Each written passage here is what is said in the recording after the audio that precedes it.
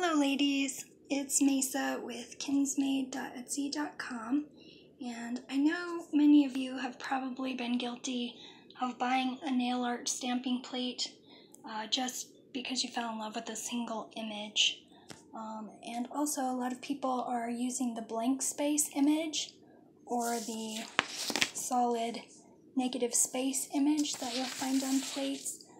Please do not buy an entire plate for that one image. I am going to show you how to use dollar store chopping mat pieces and my printable that you can get on kinsmade.etsy.com, and some simple household items to make your own negative space image DIY style.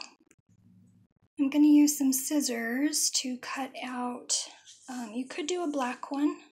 I think I'm going to go ahead and do the white one for myself.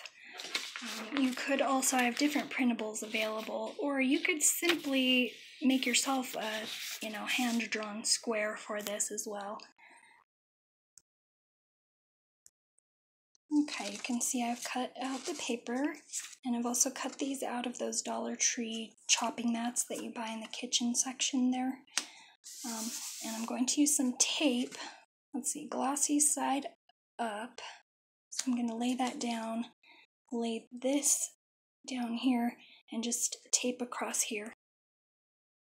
Actually, before I do that, I'm going to make a couple of little marks on my paper. Okay, I went ahead and drawn with a Sharpie just some arrows. That is the direction that I find works best for me when I'm scraping. So I'm going to make those indicators so they'll be right in front of me on my plate. An advantage, you won't see that anywhere on a negative space image, but you can have it on yours. Okay, I've laid my tape down on the edge on the right. I'm holding this up, and I'm going to sweep from right to left to lay my tape down. And I'm using a little squeegee to make this work a little smoother. Okay, so this is what it's going to look like at the front, but I just used that tape on the back side to keep the paper on there. And now what I'm going to do is trim these edges and put another layer of this thick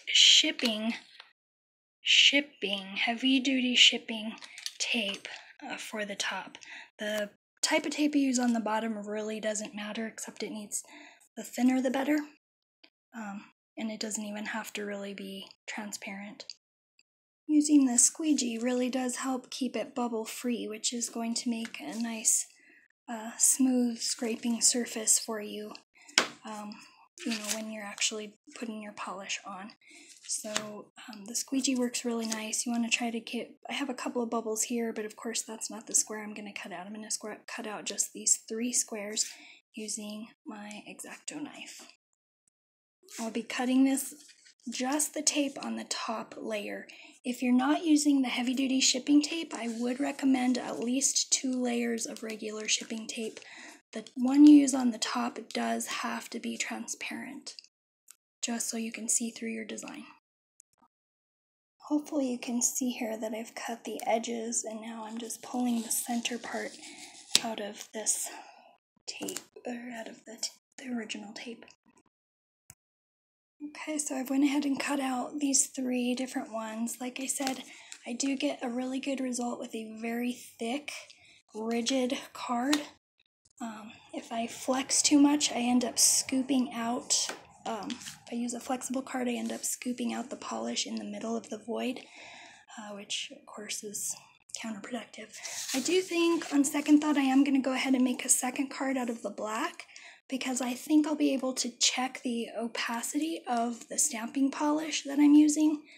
Say if I want to put it on a dark background, this will give me some indication of whether I'm going to get the coverage that I want or not. Okay, now we're going to see whether it actually works. Another advantage here is you get 3 different sizes, which you probably are not going to be able to get on a blank space image commercial plate. Okay, I hope I can do this successfully with one hand. Quite a bit of polish. I'm using this Defy and Inspire. I like it. It's not stamping polish, but okay, oops. Try to go the direction I said I was going to go here for the scrape. And I put a little extra polish on there. I forgot to grab my stamping tool. Oops. So that's the pickup. Probably not the best doing it one-handed, but not too shabby. Anyway, there you have it. I hope this will save you guys a little money. I'm always trying to do things on a shoestring, as you know. So hopefully you won't have to buy a plate just for the negative space images. Of course, like I said before, you can always, draw out any kind of negative space that you want. You could print them up fancy on the computer. You could do ovals. I'm sure you could find something to trace. And then you just will use your X-Acto knife on whatever design and cut your tape out. That thick tape is what is making a little edge here for you to scrape against. So I hope that's straightforward enough, and I hope it helps somebody out. Thanks, ladies.